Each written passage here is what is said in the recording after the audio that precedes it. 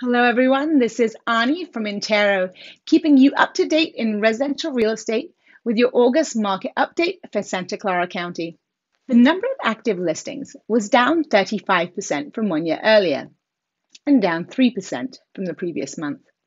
This smaller inventory means that buyers who waited to buy may have had a smaller selection to choose from.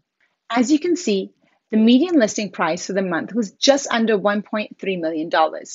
Now, compared to last year, the average number of days units spent on the market before being sold was up 3%. This higher number of days may signal a slowdown in the local inventory turnover rate. The median sale price was just under $1.25 million, and the number of units sold increased 8% year over year, an increase of 19% month over month.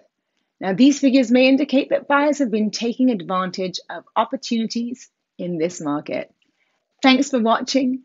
I hope you use this information to make smart, informed decisions in your upcoming real estate transactions.